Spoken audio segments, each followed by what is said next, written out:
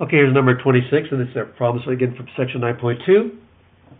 Okay, and what we want to do is we have this series here, or this function, I'm sorry, f of t equals 2 over 1 minus t squared. And capital G of x is just the antiderivative of f of t. So they want you to find the first four terms in the general term for the Maclaurin series generated by f. Well, this is just a geometric series, isn't it? I can factor the 2 out, and I can think of this as 1 over 1 minus t squared, so this my ratio would be t squared, and my a sub 1 would be 1, and I have a 2 times this. So if I work this geometric series out, it's just a standard 1.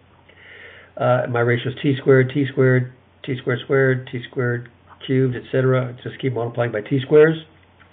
And then I can multiply by the 2, so I can get the terms here, 2t squared, 2t fourth, 2t sixth.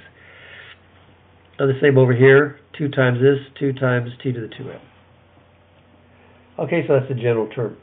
So that's not too bad. Again, those geometric series really make life easy if you happen to stumble upon one. Okay, letter B.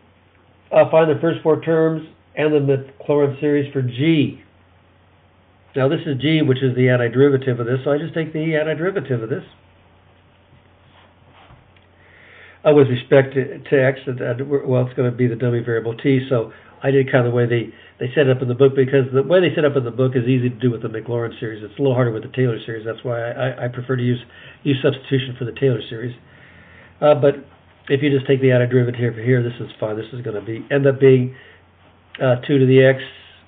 Well, first of all, we take the antiderivative of this. This is the same thing in t, and then evaluate that. 2t squared. So if we take the antiderivative of that and then evaluate it at x, we get 2x. 2x cubed over 3, and then 2x to the 5th over 5, and then 2x to the 7th over 7, because we're going to evaluate this at t, and all these zeros will drop out anyway, and this we end up being 2. Nope, that should be x. Sorry about that. Make an error there. We'll fix that.